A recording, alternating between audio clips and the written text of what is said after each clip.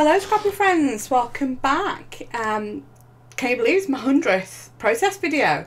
Just really loved to thank everybody for their support, especially over the past couple of months with how the channel's grown. I am on day 6 of 31 days of cut files here. This is the real life cut file from Fritz, aka Galaxy Girl Creations. Week 2 of the 31 days of cut files is a series of cut files designed by Janet, and then week 3 next week are designed by Gunn. Some assembly required. So they're the two creatives that have organised the hop and the challenge. There's a great Facebook group to go check out. I'm just showing you there that with the cut file in Scan and Cut Canvas, I have created an outline. So I've gone into the editing settings and created an outline of the original cut file, which I've cut in black. And then I've gessoed that outline, which I've cut in on heavyweight mixed media white cardstock, so that I can use my gelatos. They move about and that a lot better on a gesso background. And so yeah, so just adding my gelatos here and not adding any water to the gelatos. I know I've pulled the water in. I was gonna add the gelatos and then use the paintbrush to move them about, but I decided to go with the old fingertip, the way that Catherine, Inky Finger Cat, had shown me when she first got me using gelatos.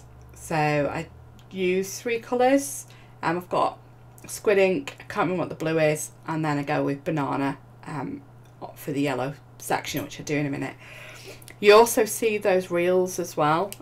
That isn't a separate cut file. That again is something I've done in Scan and Cut Canvas with the original cut file. You can see at the top of the screen there in black. Bear with, squeaky chair. So I've basically played about in Scan and Cut Canvas and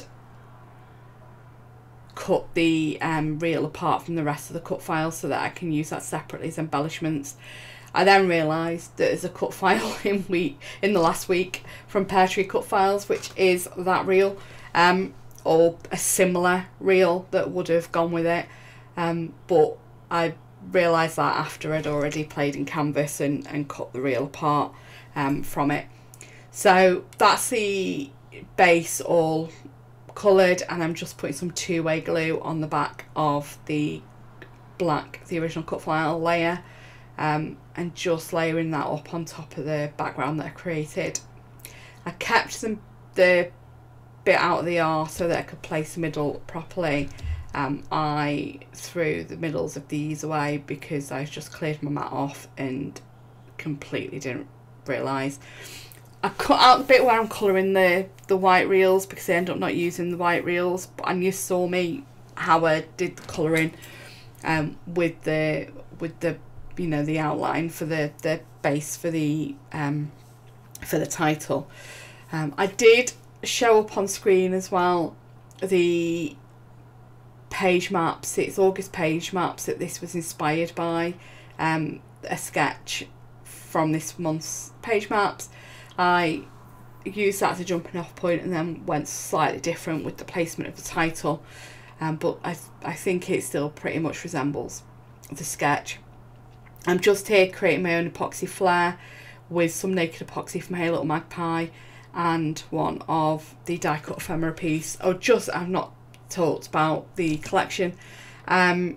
The background piece is from Sweet Talk, I think it is. I'm just going to double check.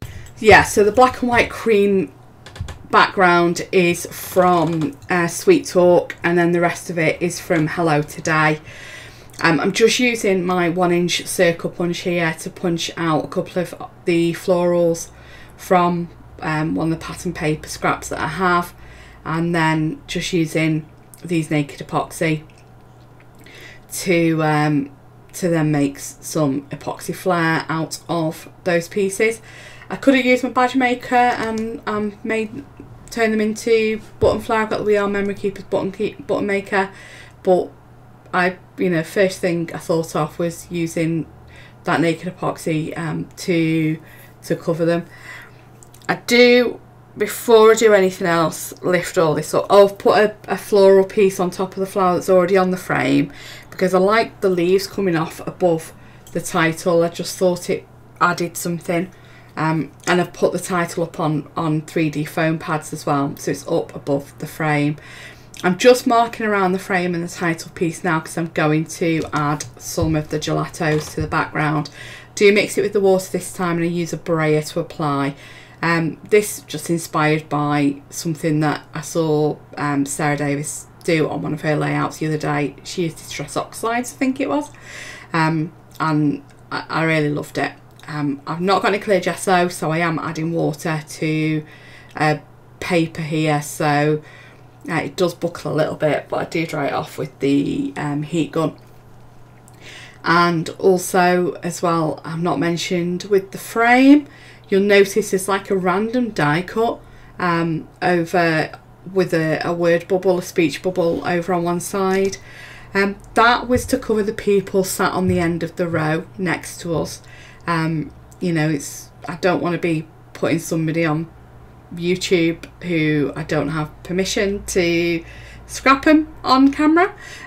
So I use that smile speech bubble stick die cut to cover them up, so that you're just getting the rest of the gang on there. This was a trip to watch Top Gun Maverick June last year, and I know this second week's theme on 31 Days Cut Files is everyday life. Going to the cinema is everyday life for me and Mr. Ding. This was a bit of a special trip because it's a family trip. My sister and my brother and my nieces and other halves, you know, and my sister's mother-in-law as well came with us. She does love a good film. She's 85, bless her, and she absolutely loved, I mean, she watched Top Gun with us years ago, and yeah, she really enjoyed this.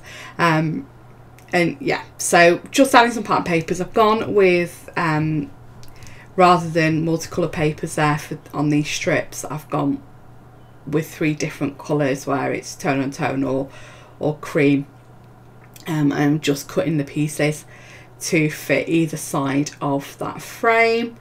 I have already, when I prepped the frame, I prepped the frame before I started recording so that I could cover the couple on the end. So when I was prepping that frame, I've already written the date on it.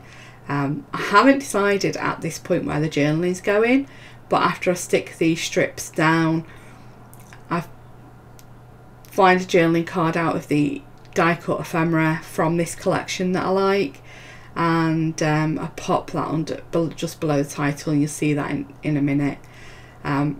With the epoxy flare that I made, I do also add them onto the reels that I've cut separately to the main cut file, just lifting the title back up again to slide those strips underneath the title. So yeah, you would have seen me as well smooshing some of the gelatos on the background as well.